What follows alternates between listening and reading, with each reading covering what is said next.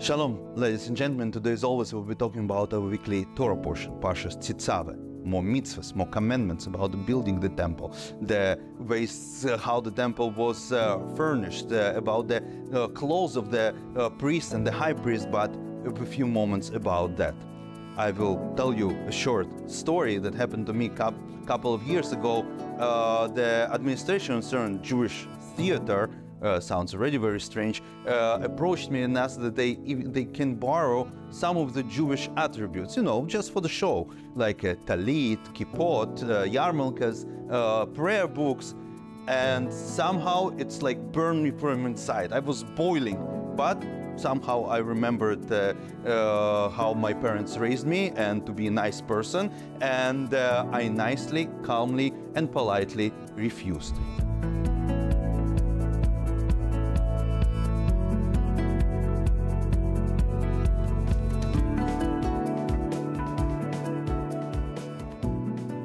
Why did I refuse? I don't know, but for me, it's very difficult to see all this theatrical around Judaism, how people like attach themselves, appears to look like a Jew, or put the tzitzit, those things for the dancers that they will wave during the dance in the Jewish dance. Why?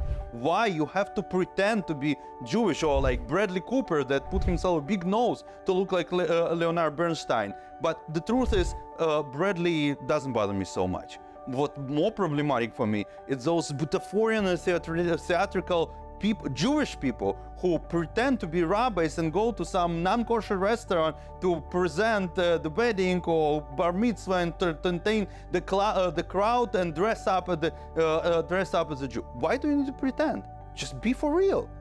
In our weekly Torah portion, it's the first time that we mention Jewish clothes. No, not shtreimel and stockings, no.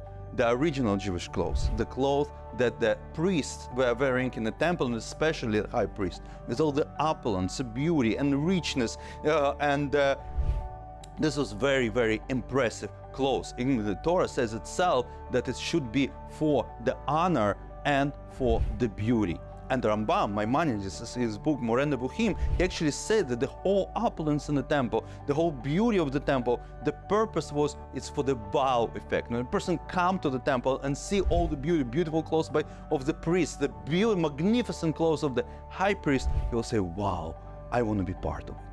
But at the end of the description of the clothes, of the high priest clothes, it says that it has to be also projecting the holiness, and not the holiness in the regular understanding, something spiritual, not. No, the idea of kadosh in Hebrew, it's to be dedicated, a dedication of the person. For example, during the wedding, when the groom says to the bride, Aret mikudeshet, I sanctify you, you sanctify me.